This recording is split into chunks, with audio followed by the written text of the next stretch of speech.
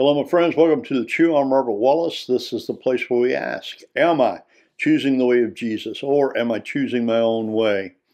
Yesterday, we covered the law and the efforts of the Scribes and Pharisees to hold everyone accountable to every letter of the law. We talked about the law being a hard taskmaster. And one verse I didn't share with you yesterday came from the brother of Jesus, James, found in chapter 2, verse 10 of his book. For whoever keeps the whole law and yet stumbles at just one point is guilty of breaking it all. I think we can all agree the law is a terribly hard taskmaster. And knowing this should not cause us to look beyond or to not consider the spirit of the law. And this is our focus today. We have laws for the good order of society.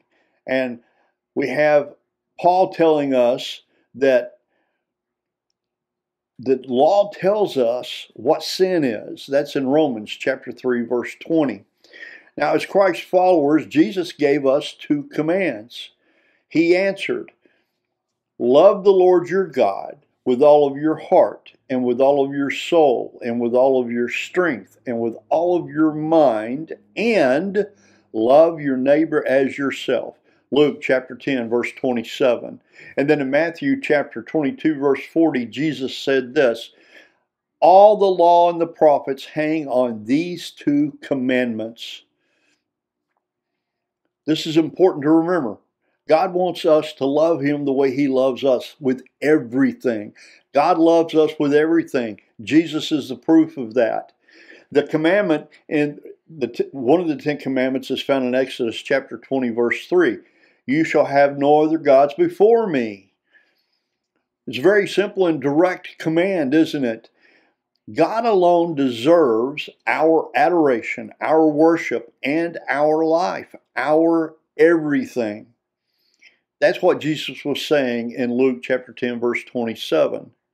God's grace, His love, His mercy are all revealed to us in Jesus Christ.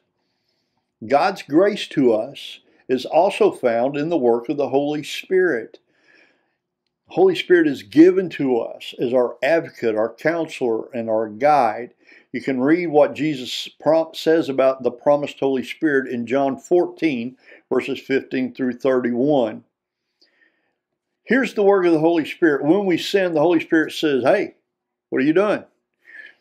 When we start to allow something in our life to become more important than God itself, meaning it's becoming a God in our lives, the Holy Spirit says, what are you doing? The Holy Spirit gives us an opportunity to recognize that we're out of the will of God and to repent of that. In other words, to turn back to God, to get back into that right relationship with Him. So the law of the Holy Spirit, or the Spirit of the law, reveals to us not just the law itself. It'll help us see God's intent is for us to move freely in a relationship with Him. The law has absolute boundaries.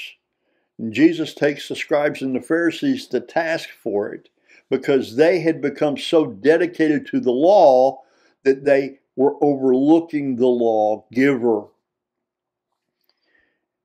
Their hearts were absolutely sold out to the observation of the law.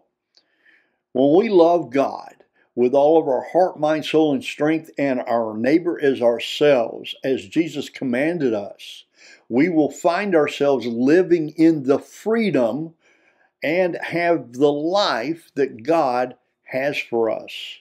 Here are my questions today. Do I live my life as someone under the law? Do I live my life as someone who understands the spirit of the law? Am I living under the woe as a hypocrite that Jesus pronounced on the scribes and Pharisees? What's the Holy Spirit asking me to take action on today? Am I going to choose the way of Jesus that leads to a full life, or am I going to choose my own way? I'm praying for us as we review all these verses and passages that I've shared today. Let's invite the Holy Spirit to give us eyes to see and ears to hear God's truth from His Word. Let's have receptive hearts and minds to receive these truths deeply within, and then let's take a step of faith today with the same boldness, commitment, and courage of Jesus to do what the Holy Spirit leads us to do. I pray you'll have a wonderful day, my friends. Go in the peace of God. Blessings to you. Bye for now.